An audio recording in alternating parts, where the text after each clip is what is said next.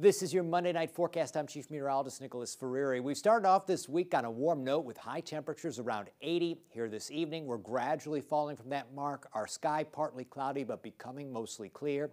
8 o'clock still in the 70s. Overnight down through the 60s, ending up in the 50s. Low to mid 50s by morning with some sunshine out there.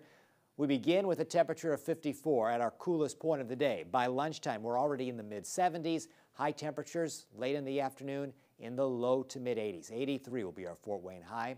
Now overnight into Wednesday, still a dry weather pattern for us. On Wednesday, there will be a cold front that drops in, but it's going to be a cold front that comes through dry. No rain associated with it. Wednesday in the morning, upper 50s. High temperatures will end up in the low 80s.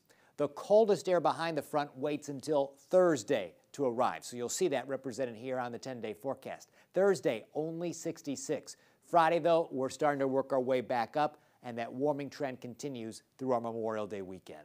Friday, 72, Saturday, 76, Sunday, 78, Monday, 82, Tuesday, 83, Wednesday, 85, then a week from Thursday, that's June 1st, 84. That's your latest forecast.